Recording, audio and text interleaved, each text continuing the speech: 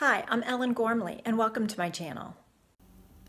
Let's talk about Bruges Lace Crochet. So Bruges Lace is a crochet technique that's made from, it's inspired by Belgian lace. It is very, very easy though, so don't let it fool you. Just because it says Bruges Lace, it is still crochet. And this was my second book with Annie's, Learn Bruges Lace, and I have some of projects here, but I want to introduce you to the concept. So Bruges Lace is made out of tapes that you then crochet together, like crochet as you go. Now these tapes are generally made out of double crochets, and then they usually have loops on either side, and you can increase and decrease. You can make arcs and circles and all sorts of shapes, but the main components for Bruges Lace are double crochets and chains, so you totally can do this.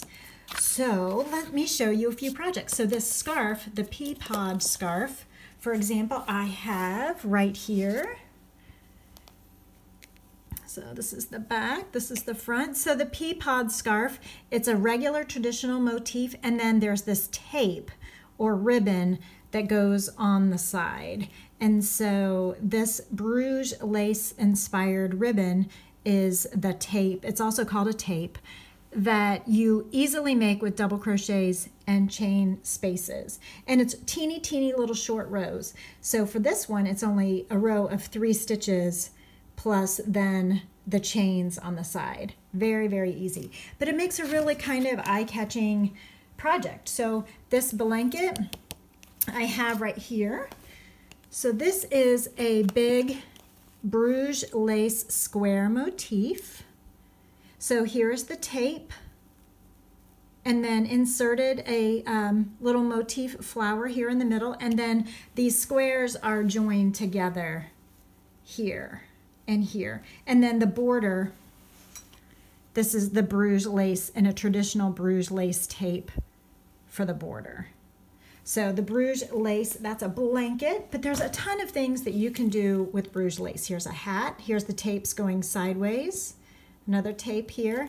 So lots of interesting and fun ways to use Bruges Lace crochet, but it's all very basic stitches.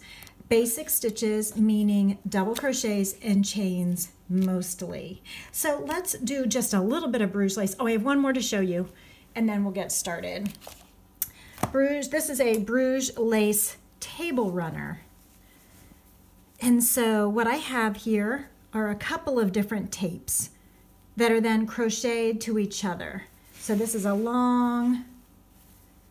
three long pieces made this way, and then the second piece is made this way, joined onto the first one, and then turned and back, and then the third one is done in a similar fashion. So it's crocheted, and as it's worked, it's joined to the previous tape, and then it goes around and back up. So you can turn like this in Bruges Lace, but it's long. It can be long panels, it can be serpentine panels, it can be anything, but it's all made up of these elements of tapes.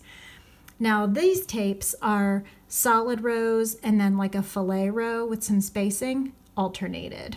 So solid spaces, solid spaces. And then this one, the spaces are just in a different spot. Can you see the tape there? And Theo has just jumped up on the table, so he needs to get down.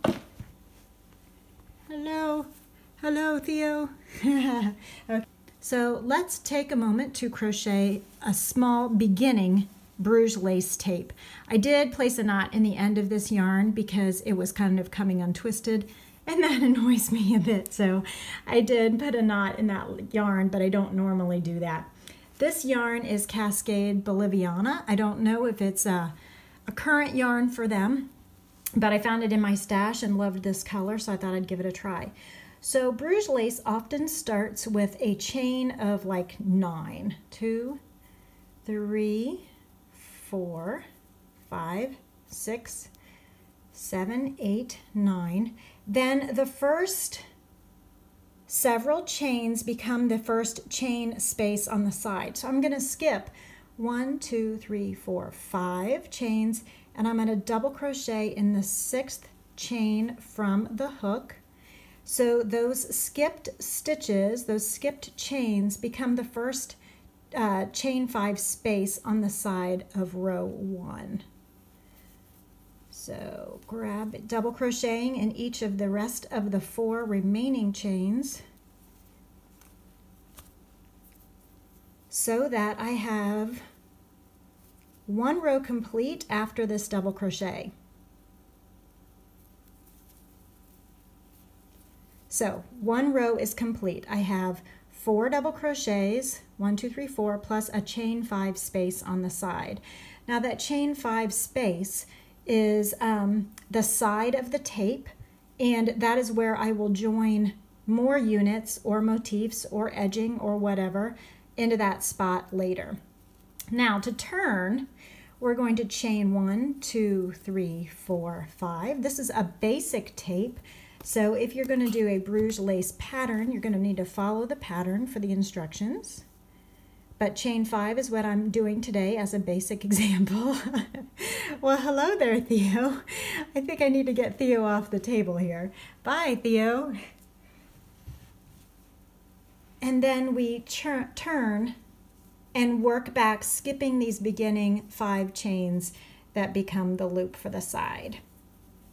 So this is the most basic of tapes, but really you'll see this technique in Russian magazines. They're extremely intricate and winding and beautiful, so fascinating, but it's all these basic stitches. So if you can just figure out how they're all put together by reading the symbol diagrams, you can make them too. But this is just an introduction to Bruges lace with the most basic of ribbons or tapes. So I'm finishing up row 3 now with 4 double crochets. So you can see we have 1, 2, 3 rows, 1, 2, 3 chain 5 side loops.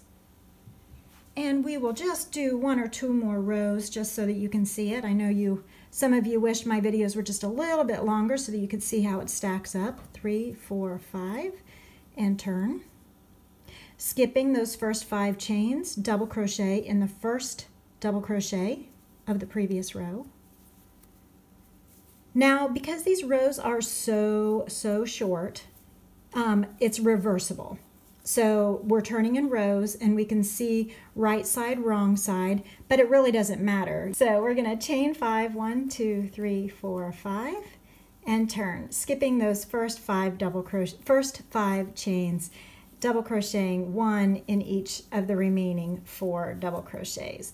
And you can see how quickly and easily these tapes begin to build, and that's why Bruges lace is so addictive, because it's so easy to say, oh, just 1 more row, just 1 more row, and then before you know it, you've got this long serpentine piece, and you get to decide what to do with it. Now you can do it like a mile-a-minute Afghan, where you're like putting these long pieces together. I wanted to just give you a basic beginner introduction to Bruges Lace Crochet. So my book, Learn Bruges Lace, is on my website, ellen.gocrochet.com. If you're interested, message me, find my website, and we'll go from there. I want to give a shout out today to Tina G and Vanessa M. Hello, thank you so much for joining me. That has been our introduction to Bruges Lace Crochet.